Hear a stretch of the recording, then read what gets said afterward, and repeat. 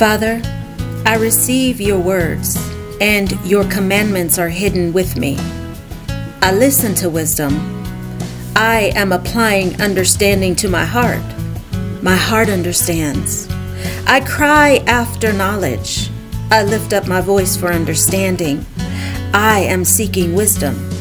I am searching for knowledge and understanding hidden treasures. I understand the fear of the Lord, and I am finding God's knowledge. Lord, thank you for giving wisdom. Thank you for speaking knowledge and understanding. Thank you for storing sound wisdom for the right people. You are our shield. Thank you for keeping the paths of judgment and preserving the way for us. We are walking the good paths, understanding rightness, judgment, and equity. Wisdom is in our hearts, and knowledge is pleasing our soul.